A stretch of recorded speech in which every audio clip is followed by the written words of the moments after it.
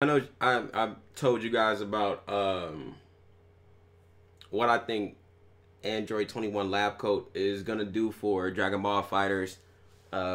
Now because we know, and of course my predictions for what was that season 3 were wrong. Now of course because we know there's another season coming. I want to try to see if I can figure out who might. Well, I won't say we know another season is coming. That has not been confirmed the way Android 21 Lab Coat has been. They just pretty much came out and said, "Hey, look, we're giving you guys Android 21 Lab Coat. She's gonna be in the game." And then I believe her name is Harada came out and was saying that they're planning on supporting Dragon Ball FighterZ more.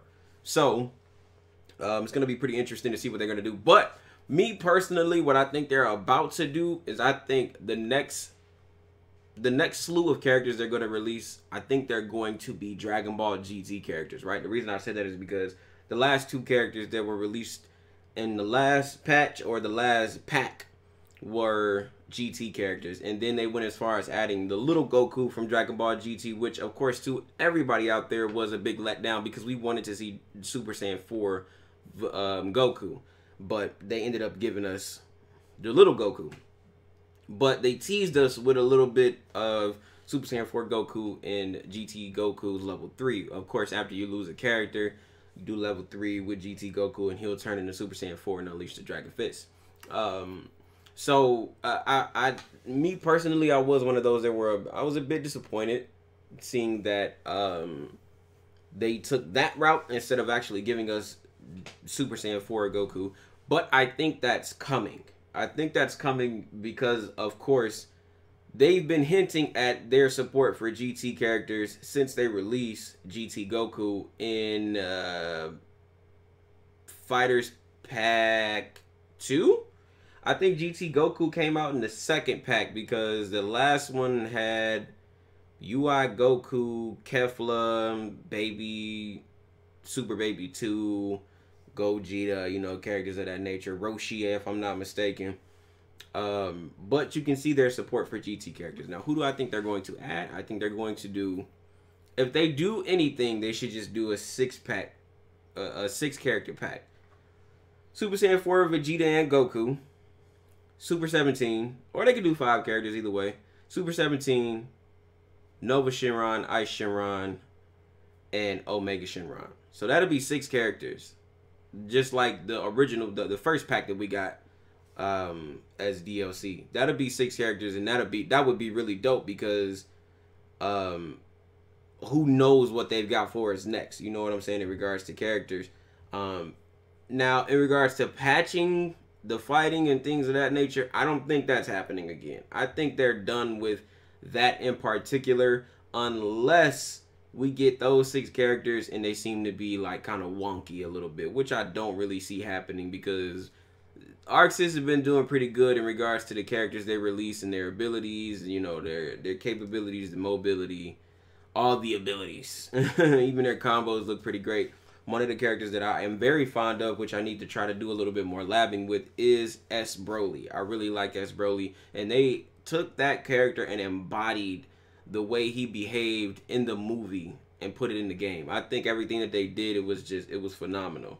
They did a great job with that character. They also did a really good job with Super Saiyan 4 Gogeta. So I'm very happy with that. They did a great job with all of the DLC characters, man, to be honest with you. Only 2 characters that I wasn't really that fond of, to be blunt, would be Base Vegeta and Base Goku. I didn't really like that. But just to get back on topic, those are the characters I think they're going to, if what Harada said is actually going to happen. I think her name is Harada. I might be mistaken. But she said that they were going to support Dragon Ball FighterZ further. So if they plan on doing that, I do think that the next pack would be a GT pack. Now, whether or not they add Nova and Ice Shinron, which I think would be really cool because they would bring a different flavor to the game, just in regards to what they can do as individuals. Nova Shinron being that he burns you and it's kind of got like a lasting effect, and Ice Shinron being that he freezes you would kind of give it, I don't want to say a bit of an MK feel, but it would give that appearance with the Zero, Sub-Zero, and Scorpion type of thing. You know, that dynamic that you have between those two. But of course, I'm not expecting for them to behave or play the same way. You know, with the spear and the freeze, the ice launch projectiles and all of the clones and things like that. Just something that lasts for like maybe a second and then it's over. They would probably have really flashy level 3s. Same with Omega Shenron. I think Omega Shenron's would just be the negative super ball that he does, where he harnesses the energy from the Dragon Balls from out his chest, and then he it shows up above him and he hurls it at you, of course.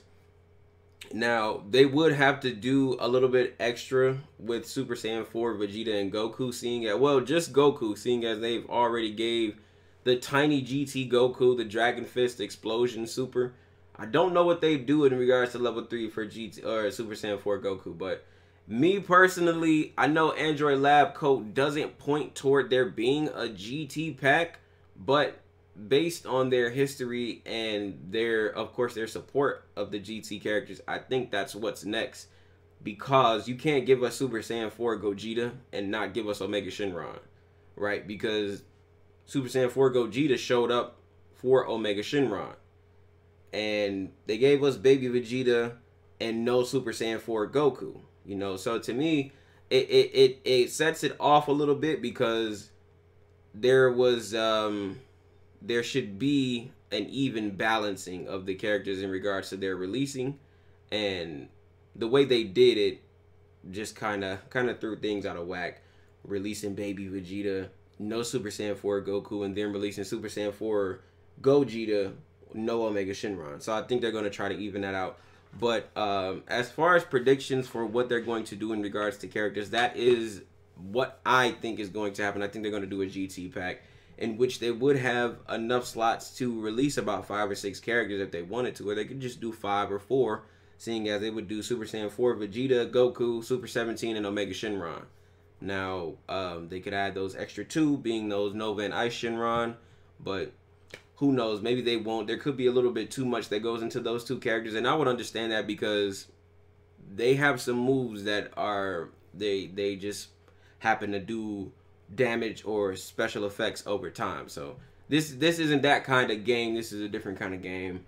So I wouldn't be surprised if they didn't make it into the game. But you guys get in the comment section. Let me know what you think ArcSys is going to do in regards to character releases. Do you guys think they're going to do a themed pack? Do you think that even after the 4th pack, if there is one, because this is not confirmed, this is just all speculation, do you guys think that even after that 4th pack, if it is a thing, are they going to do a 5th pack?